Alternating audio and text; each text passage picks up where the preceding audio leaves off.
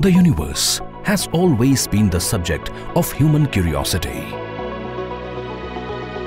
This curiosity gave birth to the science of astronomy.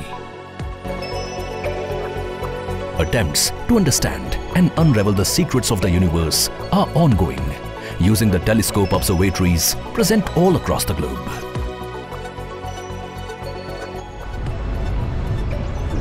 Let's take you on a tour of one such observatory today. The Aryabhatta Research Institute of Observational Sciences, or ARIES.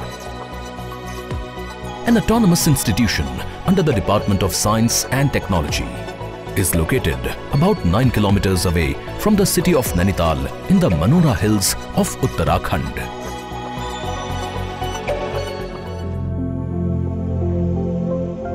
Since its inception, the institute has been successfully working to enrich the country in the field of astronomy. About 51 kilometers away, on pleasant winding paths, we reach the Devasthal Observatory of ARIES. And the first sight that greets you when you reach there are the spectacular telescopes. These include the 1.3 meter telescope and India's largest 3.6 meter optical telescope. Apart from these two telescopes, the institute now boasts India's first 4 meter International Liquid Mirror Telescope, or ILMT. The ILMT installed with new technology will help astronomers not only in India but all over the world to explore new dimensions of the study of the universe. Until 1996, several liquid mirror telescopes had been constructed using new technology, but they were essentially designed for LiDAR, that is light detection and ranging applications, aimed at studies of the Earth's atmosphere. Following an international conference organized in 1997 on liquid mirrors by Professor Armando Borra in Marseille, France, it was decided to join efforts to construct a 4 meter international liquid mirror telescope entirely dedicated to astronomical observations. The main institutions involved were then from Belgium, Canada, England and France. Due to budgetary restrictions, England and France had to withdraw. Given the involvement of ARIES in the 3.6 meter DOT, which had been designed by the EMOS company in Liège, Belgium, Professor Ramsagar, who was then the director of ARIES, proposed to join the ILMT project developed in Liège and also install it in Devasthal. ARIES had then become, in 2010, a full partner of the ILMT project. The conventional telescope needs a collecting area. So mirror is a reflecting surface, and for that glass turns out to be the best reflecting material. But now to make a very large glass mirror of the size of 4 meter diameter, it's quite challenging. It's difficult and maintaining, and it also gets degraded with time. So as an alternative, people have just started thinking about, what about mercury? Mercury is a liquid, and if you spread mercury on a surface, then the mercury takes the shape of that particular surface. So you keep that mercury in that ball, and then you start rotating that ball. Because normally, because of the gravity, the mercury will tend to go to the center of this ball and stay there. But once you start rotating, then because of the centrifugal force, this mercury will start spilling to the edges of this ball, and slowly it will form a very nice reflecting surface. The liquid mirror is a modern, more efficient and economical technology among observatory instruments. India, Belgium, Canada, Poland and Uzbekistan are the main countries that have collaborated to set up the ILMT. The funding, estimated to range between Rs 30 to Rs 40 crore, was jointly provided by Canada and Belgium. While the operations and upkeep of this telescope are to be done by India. The liquid telescope is made up of a mirror with the reflective liquid mercury.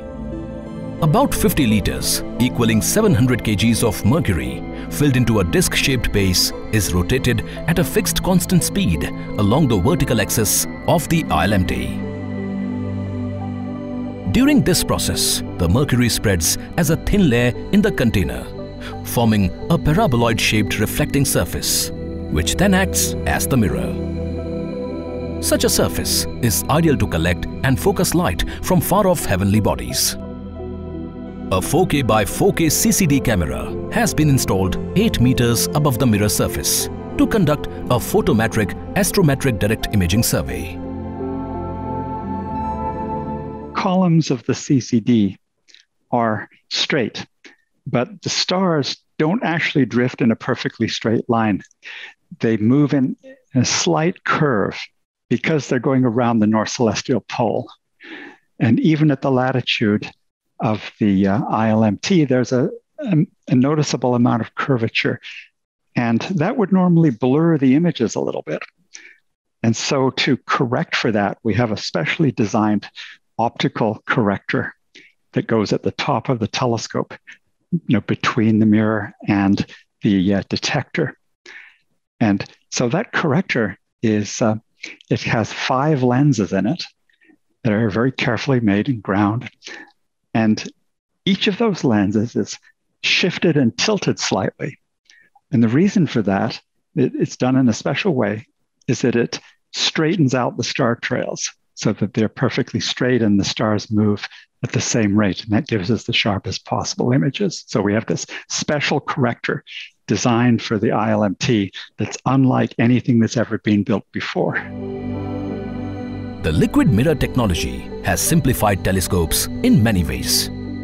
Preparing, transporting and installing the mirrors from a conventional telescope has been a very complex and costly task. But the transportation of mercury requires small storage, but gives the option of creating large mirrors. The 4-meter International Liquid Mirror Telescope is currently being tested.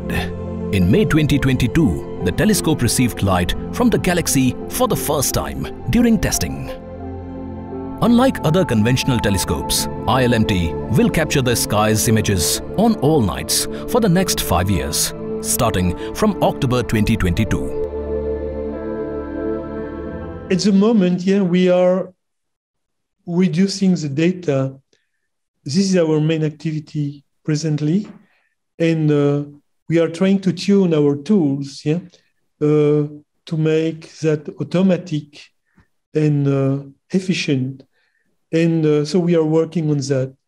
So we didn't get yet results about final accuracy in astrometry, in photometry. We are working on that. And probably we'll get that information, I would say, before October. Then in October, we will have to work to make some checks on the positions of the corrector, because we know that some improvements can be brought to it, And this will be our main activity.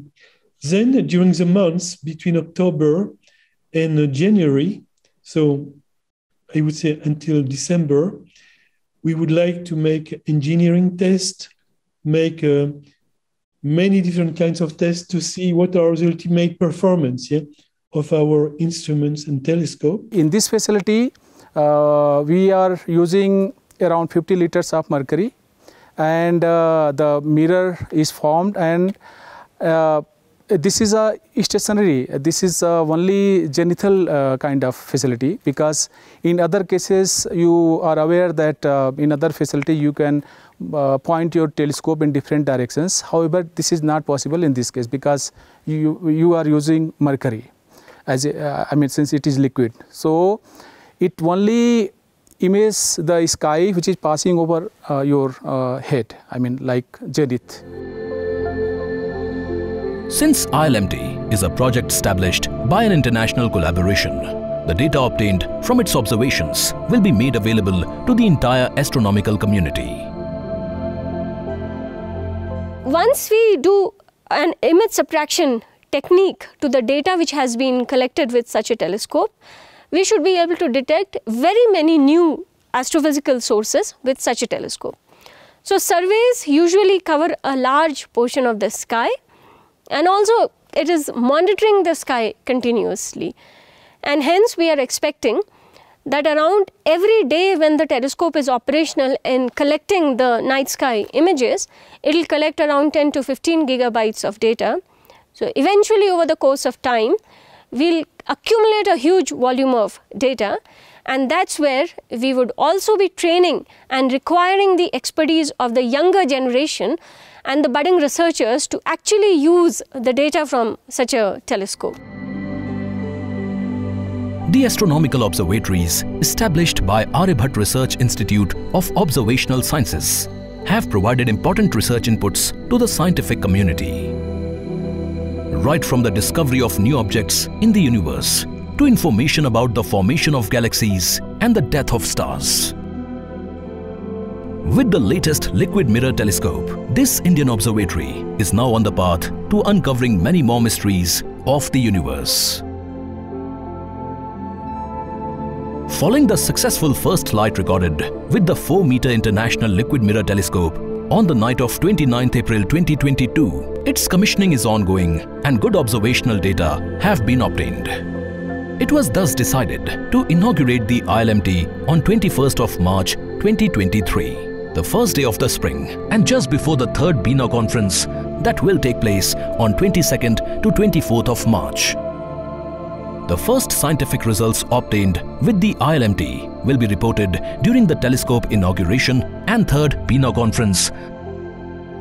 Today, on 21st March 2023, the ILMT is being inaugurated in the gracious presence of Belgian and Indian dignitaries and eminent scientists awaiting to unravel several important scientific results and discoveries.